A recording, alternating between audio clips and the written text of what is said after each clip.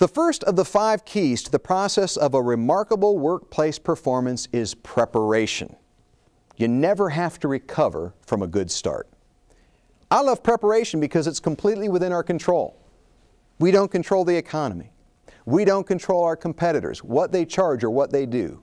But we always control how prepared we are.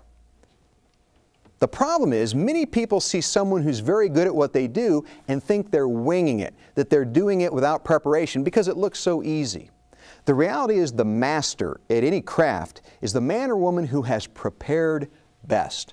And it's that preparation that makes it look easy. Only an amateur wings it.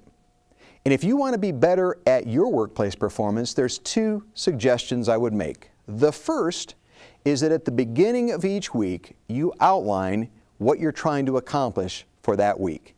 That you're very clear on the important performances. And again, not all performances are of equal value or equal weight.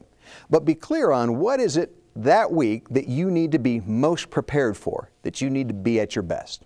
Secondly, you can do that with your team. And I like to use what we call in our office Monday morning meetings.